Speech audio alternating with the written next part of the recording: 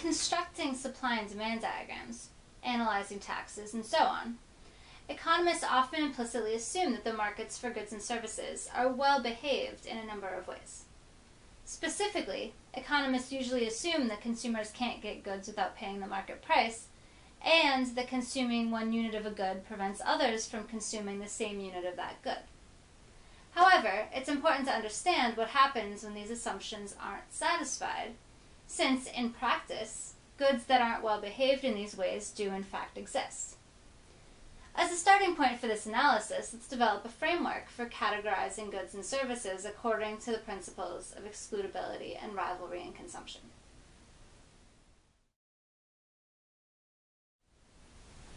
Excludability refers to the degree to which the consumption of a good or service is limited to paying customers. If a good is excludable, an individual can't consume the good without paying for it, and if a good is non-excludable, then an individual can consume the good without paying for it. Sometimes excludable goods are referred to as having high excludability, and non-excludable goods are referred to as having low excludability.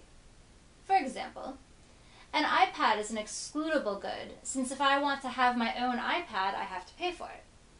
On the other hand, a fireworks display is a non-excludable good, since it's really hard to make it so that only paying customers can see the fireworks. It's worth noting that some goods, such as the fireworks display, are non-excludable by design, but other goods could be non-excludable by choice. For example, most roads are not limited to paying customers, but they could be made excludable by installing toll booths.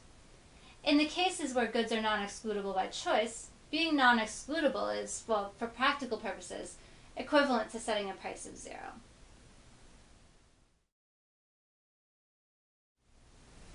Rivalry in consumption, or sometimes simply rivalry, refers to the degree to which one person consuming a unit of an item prevents others from consuming the same unit of that item. In other words, a rival good, or a good that has high rivalry in consumption, could only be fully consumed by one person, and a non-rival good, or a good that has low rivalry in consumption, can be fully consumed by multiple people at once. For example, the iPad mentioned before is rival or has high rivalry, since for most tasks at least, one person using the iPad prevents other people from using the same iPad. On the other hand, the fireworks display is non-rival or has low rivalry, since one person enjoying the fireworks display doesn't prevent another person from fully enjoying the same fireworks display. Goods that are non-rival can be thought of as having a marginal cost of zero, since it doesn't cost anything extra to provide the good for one extra person.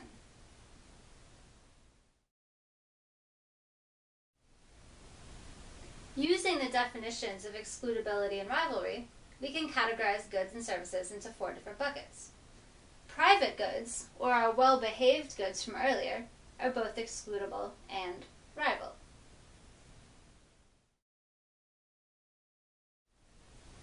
Goods that are neither excludable nor rival are referred to as public goods.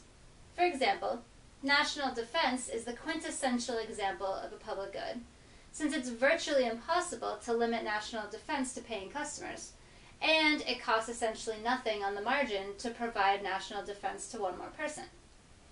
It's important to keep in mind that while many public goods are in fact provided by government, public goods aren't called as such because they're provided by the government.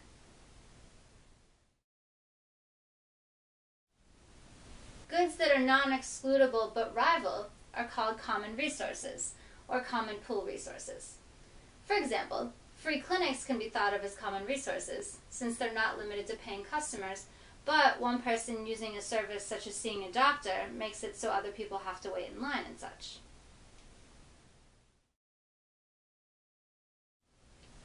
Goods that are excludable but non-rival are known as either club goods or natural monopolies.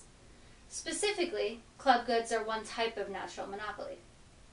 One common example of a club good is a cable television provider, since service is restricted to paying customers, but the marginal cost of providing service to one more customer is virtually zero. These goods are referred to as natural monopolies because market forces usually make them a type of monopoly. But, as we'll see later, the specific features of natural monopolies make them different from regular monopolies from a regulation standpoint. Note note in the diagram here that I use the labels high and low excludability rather than excludable and non-excludable, and the labels high and low rivalry and consumption rather than rival and non-rival.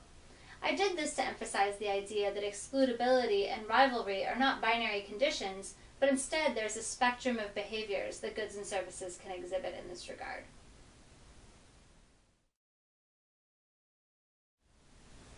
One last type of good is a congestible good.